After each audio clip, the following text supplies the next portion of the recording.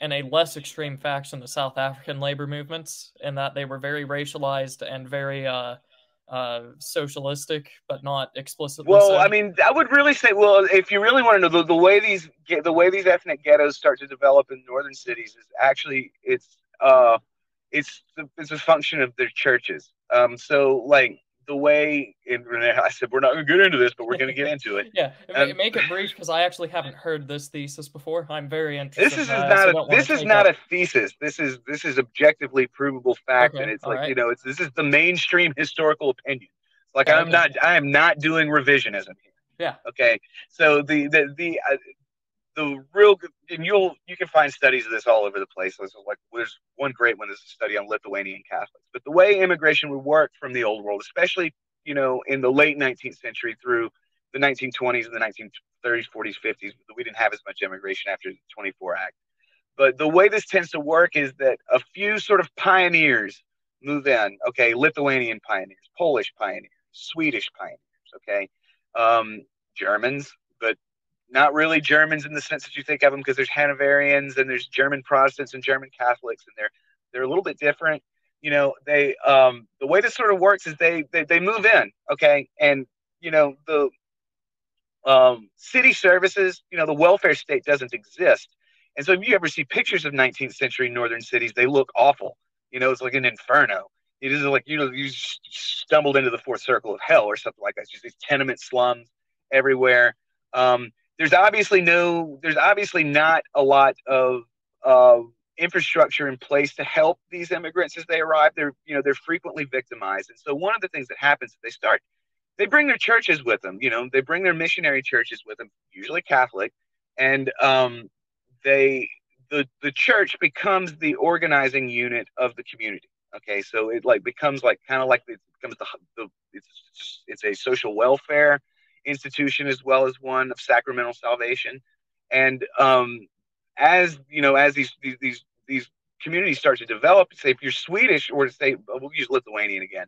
If you're Lithuanian, you're moving to like one of these northern cities, are you going to move to the other side of town, or are you going to move in right next to the Lithuanian church, that you attend? Of course, you move right into the Lithuanian church, and this pattern of development continued for about 100 years, and so it creates this kind of patchwork of these little ethnic ghettos all over northern cities, and you can still see them today. Like of course, whenever I go up there, I feel like Jungle Jack Hanna or something like that. Like eyeballing these things with fascination. It's like, oh yeah, there's a Palestinian neighborhood. I've never seen one of these before. But but this is what hard segregation looks like. So this is because these communities are very self-contained, and they don't interact with one another socially very much because the ghetto itself is their it is their network.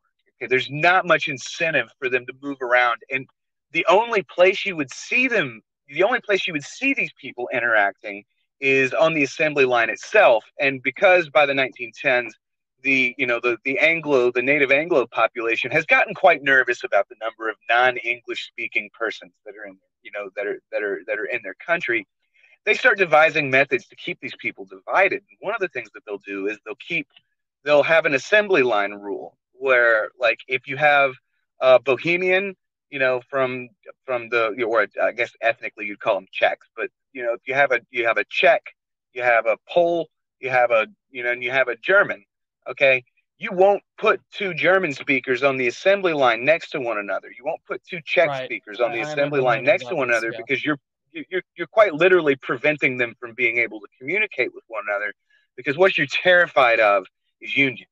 You're terrified of this teeming underclass that you've imported, realizing that there are more of them now than there are of you. Okay, and so there are, the social development of northern cities is actually fraught with a lot more ethnic friction, a lot more isolation, a lot more jostling for position, and that's what I refer to as hard segregation. You could grow up in an Irish Catholic neighborhood in Chicago, or you could grow up in a Lithuanian Catholic neighborhood in Chicago, and you might live 18, 20 years of your life without meeting, someone who's not an Irish Catholic, or Right. who's not Much more autarkic compared to the southern system. Right, right. And so this, I mean, this creates this very, this is a, it's considerably more alien. It's the ability to communicate, the familiarity, the ease of communication isn't there. And so, it ends, segregation in the North has a much harder edge to it than segregation in the South does. And that was, again, that was a long rant. Well, Sorry. it kind of explains what we see today, at least in some of this, because in these large cities, there are whites that do still stick around, despite the fact that they seemingly immolate every 2 to 4 years, at least in a small part in terms of blocks or whatever. But still not exactly the most desirable place to live. A place where you'll have an open riot on a pretty regular basis, like it's so regular that you can plot it on a weather map if you remember the if you remember like the rioting weather map that came out a few months ago. Um, all of this being said, um, Scott Adams here seems to be talking a lot about the soft segregation, um, probably more as a peaceful route than the hard segregation, at least implicitly, because he doesn't seem to be very racially motivated. He's not saying we need to harm them or kill them or exclude them or whatever. He seems to be saying these people want to get you, and therefore you need to get out. Whether or not he meant it or he was looking for attention or whatever, it doesn't matter. That this is what he said at the time. So is this the peaceful solution, Sandbatch? Hey, how well does the soft segregation work versus the hard segregation? What's the how's it looking in Well, I practice? mean, it's obviously, it's really, this is just the part of me that, and one of the things that prevent, again, redlining is a very real issue and I don't want to talk about who was involved with redlining, what, particular, group that has historical stereotypes of parasitism and opportunism that was, you know, because I don't know if those stereotypes are true, but the, redlining was the practice of not of and of course it was colluded upon by politicians as well, but redlining is sort of the practice of not granting loans to particular ethnic groups in particular places, and it's almost always blacks, that or giving very parasitic, very unfavorable loan terms to them in certain areas. um, I am I don't have a lot of ideological positions, but ideologically, I am contra compulsion in nearly all cases. And so, like, to ask me, does soft is okay? So, if you suddenly remove all of the barriers to people living wherever they want to, um, yeah, I think soft segregation happens. We actually see this in the South now because one of the interesting aspects of the civil rights regime is that and people, and this because it lasted way longer than people thought it did. It wasn't until I was in college that the last sort of federal overseers that prevented southern cities from doing another segregation were, and it wasn't until I think maybe 2015 that most of those statutes sunsetted, and it became possible now for like busing to not happen, and for certain racial quotas to not happen. And what we immediately saw was, of course, white people in the city of Baton Rouge in particular, they immediately separated themselves from the city of Baton Rouge proper, and now they actually have a separate polity with a separate city system. It's called the City of St. George, and it's like this donut around around the actual city of Baton Rouge. It's pretty obviously what it is. But the alternate, the converse reaction that that the shit lib community didn't expect coming is that black people did the same thing. They immediately started forming their own communities, and some ex-urban, not even in the inner cities, in places like the name of the city, Scotlandville, became immediately, as soon as the ability to do this, as soon as the legal ability to do this became available to them, they went and built a relatively affluent black suburb. And they just, if you ask them, it's like, yeah, black people want to live around black people, white people want to live around white people.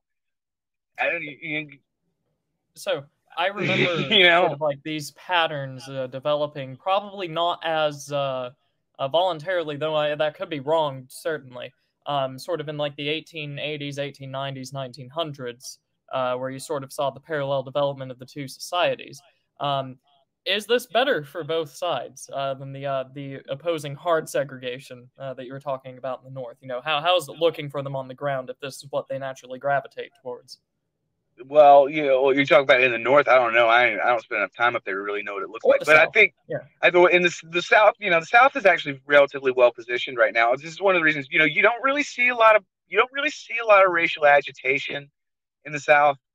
Um, Outside of a few areas, like of course I live in one, but but you don't really see a lot of the same sort of tenseness in life. And I think a lot of course, there are, to compare the northern and southern sensibility, is, that's like 30 or 40 streams, or maybe a whole podcast.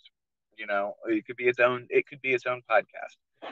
But I do think in general that, and there could be economic factors as well. The South looks much better economically right now than the North does. But I think what you are seeing in the North right now is, paying a butcher's bill for, several, at this point in time, several centuries of this kind of, compulsive, really top-down management that maybe didn't exist in the South. And I do think that just letting people, form their own communities as they're going to organically is one. I don't think there's any way to argue that it's not the. Of course, there's people that will. I'm not one of them. I don't think there's a really valid way to argue that it's not better.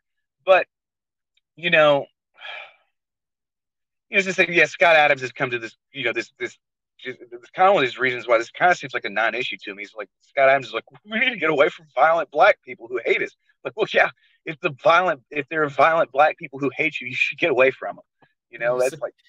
I think you would call this a tautology if I were to say this in the chat. I use that word the wrong way all the time. I I don't know what it really means, but that's what I would call a tautology.